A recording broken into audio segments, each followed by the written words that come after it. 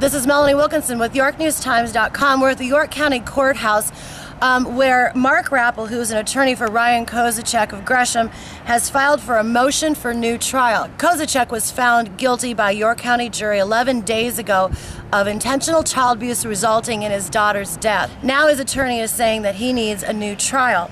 In the court documents, the main argument here is that they are arguing against the allowed testimony by the infant's mother. And they say that her testimony that she believed that her ex-husband was responsible for their child's death was not founded, that it was simply her opinion.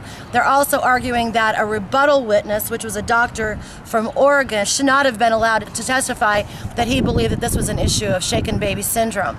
So again, Ryan Kozisek is asking for a new trial. This matter will not even go into advisement until the sentencing date, which has been set for March.